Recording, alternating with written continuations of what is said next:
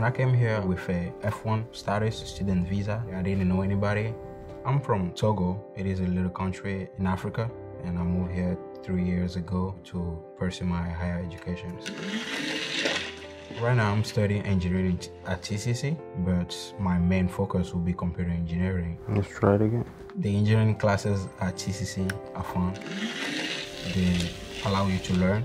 After graduation, I plan on transfer to a four-year university, of course. Yeah, everything is good. We have some. I started working at the Chesapeake Student Center for 2 years now, and I help students over there with their needs. And the goal.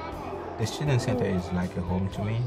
When I'm not at home, when I'm not in class, I'm at the Student Center, and it is the place where I make a lot of my friends. You're very confident.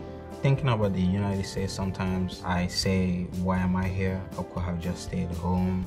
Being here had made me grow a lot. I have learned a lot. I'm happy to be here and be learning.